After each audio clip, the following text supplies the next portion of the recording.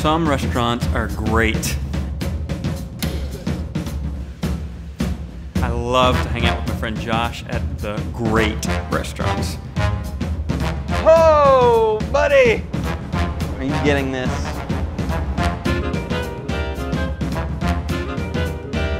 Listen, every time you talk, there's food in your beard as well. You know I'm self-conscious about that. Josh knows a lot about food. I know a little bit about loving food. I think he's really going to be able to pull something off. We'll see. Boom! When you're getting into the liquors, there's the proof.